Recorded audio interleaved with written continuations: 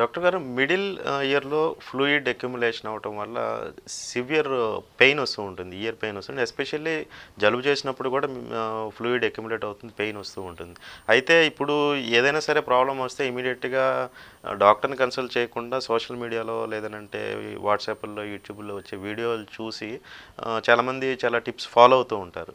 దానిలో ప్రత్యేకంగా middle ear pressure పెరిగినప్పుడు ఇట్లా చేయండి తగ్గిపోతుంది అని కొన్ని వీడియోస్ నేను కూడా చూడటం జరిగింది. అయితే మీరు చెప్పినట్లు ఇట్లా మిడిల్ ఇయర్ ప్రెషర్ పెరిగినప్పుడు ఒక ఈఎన్టీ సర్జన్ని డాక్టర్ని కన్సల్ట్ చేసే ముందు ఆ గ్యాప్ ఒకవేళ మిడ్ నైట్ ఎప్పుడైనా పెయిన్ పెరిగిపోతే మిడిల్ ఇయర్ ప్రెషర్ని తగ్గించుకోవడానికి మనం ఇంట్లోనే చేసుకోవడానికి ఏదైనా ఒక రెమెడీ ఉందంటారా? ఇప్పుడు మామూలుగా ఈ మిడిల్ ఇయర్ ఇన్ఫెక్షన్ జలుబు నుంచే ఎక్కువ శాతం వస్తుంది. సో ఆ ఈస్టేషన్ ట్యూబ్ ద్వారా ఇన్ఫెక్షన్ చెవులోకి వెళ్ళి చెవులో మామూలుగా ఫ్లూయిడ్ తయారైపోయి ఇన్ఫెక్షన్ వల్ల అది పస్లాగా తయారవుతుంది. సో అప్పుడు సివియర్ పెయిన్ ఉంటుంది. సో ముక్కులో ఇన్ఫెక్షన్ ఎక్కువ ఉండకపోవచ్చు, కానీ ఇన్ఫెక్షన్ చెవులోకి వచ్చినప్పుడు పెయిన్ ఎక్కువ అవుతుంది లోపల ఆ టెన్షన్లో ఉండే ఫ్లూయిడ్ వల్ల ప్లస్ పస్ వల్ల. సో ఇది ఎర్లీ మార్నింగ్ చిన్నపిల్లల్లో ఎక్కువ వస్తుంది. సో దీన్ని అక్యూట్ సపరేటివ్ ఓటైటిస్ మీడియా అంటాం. సో వాళ్ళకి ఏంటంటే ఏడుస్తుంటారు ఎర్లీ మార్నింగ్ 3-4 అట్లా లేసి, ఎస్పెషల్లీ వింటర్ సీజన్లో. అది ఎందుకంటే ఈ జలుబు నుంచి చెవులో ఇన్ఫెక్షన్ అయ్యి లోపల పస్ ఫామ్ అయ్యి చాలా టెన్షన్గా ఉండి ఆ నొప్పి భరించుకోలేక ఏడుస్తుంటారు, నిద్రల నుంచి లేస్తుంటారు. ఇలాంటి సందర్భంలోనే చాలా మంది పేరెంట్స్ ఏమనుకుంటారంటే మధ్యరాత్రిలో ఏదో పురుగు ఏదో దూరిందేమో అందుకే ఇట్లా పెయిన్ వస్తుందేమో అనుకుంటారు.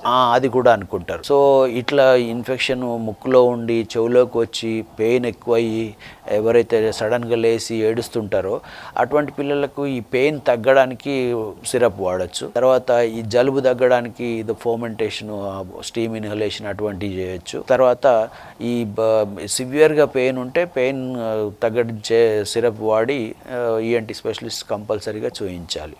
అంతేగాని చెవులో ఏదో డ్రాప్స్ ఇంట్లో ఉన్నాయని చెప్పి చెవులో డ్రాప్స్ వేయడము, ముక్కులో డ్రాప్స్ వేయడము అవన్నీ ఏం చేయొద్దు. సో ఓన్లీ పెయిన్ తగ్గడానికి పారాసిటమాల్ సిరప్ వాడితే సరిపోతుంది. బాగా చలిగా ఉంటే ఉలెన్ క్లోదింగ్ వాడడము, మరీ ముక్కు దిబ్బడ ఎక్కువ ఉండి ప్రాబ్లము నోరు ద్వారా గాలి పీల్చుకోవడం అట్లా అయితే ఈ స్టీమ్ ఇన్హలేషన్ లాంటిది వాడచ్చు. డాక్టర్ గారు, పెద్దవాళ్లలో వినికిడి లోపం ఉంది, హీరింగ్ ప్రాబ్లం ఉంది అని తెలుసుకోవటం అంత పెద్ద సమస్య ఏం కాదు, చాలా ఈజీగా తెలిసిపోతుంది. బట్ మాటలు కూడా సరిగా రాని చిన్న చిన్న పిల్లల్లో హీరింగ్ ప్రాబ్లం ఉంది, వినికిడి లోపం ఉంది అని చెప్పి తెలుసుకోవటానికి ఎలా తెలుసుకోవచ్చు అంటే? ఇప్పుడు మామూలుగా ఏమవుతుంది అంటే గర్భిణిగా ఉన్నప్పుడు అన్ని చెకప్స్ చేయిస్తుంటారు, అల్ట్రాసోనోగ్రఫీ చేయిస్తుంటారు, స్కానింగ్ అంటారు. దానివల్ల లోపల పాపకు ఏమైనా అనామలీస్ ఉన్నాయా, కంజనైటల్ అనామలీస్ పాప తయారయ్యేటప్పుడు అవి చేసినప్పుడు కూడా కొన్ని ఈ వినికిడికి సంబంధించిన ప్రాబ్లమ్స్ తెలిసిపోతాయి. అది కాకుండా ఇప్పుడు ఇమ్మీడియట్గా డెలివరీ అయిన తర్వాత మామూలుగా ఏడుస్తారు పుట్టిన పాప. ఏడ్చినప్పుడు దాని తర్వాత మనము ఇంటి దగ్గర తీసుకొని పోయినప్పుడు అబ్జర్వ్ చేస్తుంటాం. వాళ్ళు చూడడము, తర్వాత పెద్ద పెద్ద సౌండ్స్ వస్తే అటు తిరగడము, మళ్ళీ ఇంకొంచెం పెద్దగా అయిన తర్వాత పెద్ద సౌండ్కి ఉలిక్కి పడడము, తర్వాత ఇంకొంచెం పెద్దగా అయిన తర్వాత పేరు ఏదన్నా ముద్దు పేరుతో పిలుస్తుంటాం. ఆ ముద్దు పేరుతో పిలిచినప్పుడు ఎటు నుంచి సౌండ్ వస్తుందో తలదిప్పి చూడడము, ఇవన్నీ మామూలుగా చేస్తారు న్యూలీ బార్న్ పిల్లలు ఒక 6 months 1 year వరకు. ఇవన్నీ ఏవీ లేవు. ఎంత పెద్ద సౌండ్ అయినా ఉలిక్కి పడడం లేదు.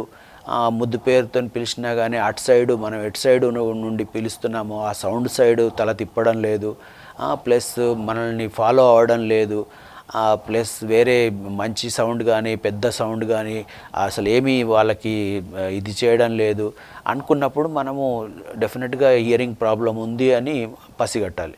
అప్పుడు ఇమ్మీడియట్గా ఈఎన్టీ స్పెషలిస్ట్ను కలవాలి. కలిస్తే వాళ్ళు ఏం చేస్తారంటే చెవులు పరీక్ష చేయడమే కాకుండా వినికిడి లోపం ఉందా లేదా అని కనుక్కోవడానికి కొన్ని పరీక్షలు ఉన్నాయి. ఆ పరీక్షలు ఏంటంటే ఓఏఈ అనే పరీక్ష ఉంది, ఓటో అకాస్టిక్ ఎమిషన్స్. సో లోపల ఇన్నర్ ఇయర్లో హెయిర్ సెల్స్ బాగా పనిచేస్తున్నాయా లేదా, outer air cells, inner air cells అని ఉంటాయి, అది తెలిసిపోతుంది. తర్వాత బెరా అనే టెస్ట్ ఉంటుంది, బ్రెయిన్ స్టెమ్ ఇవోకోడ్ రెస్పాన్స్ ఆడియోమెట్రీ అని. దాంతో కూడా హియరింగ్ నార్మల్ ఉందా, ఏదన్నా ప్రాబ్లం ఉందా అనేది తెలిసిపోతుంది. సో మనకు ఏమాత్రము అనుమానం వచ్చినా కానీ ఇమ్మీడియట్గా ఈఎన్టీ స్పెషలిస్ట్ దగ్గర తీసుకెళ్తే తగిన పరీక్షలు చేసి నార్మల్ ఉందా లేదా డెఫ్నెస్ ఉందా అనేది తెలిసిపోతుంది. దానికి ఎర్లీగా డయాగ్నోజ్ చేస్తే ఎర్లీగా ట్రీట్మెంట్ ఉంటుంది. ఎర్లీగా ట్రీట్మెంట్ ఉంటే నార్మల్ అయ్యే ఛాన్స్ చాలా ఎక్కువ ఉంటుంది.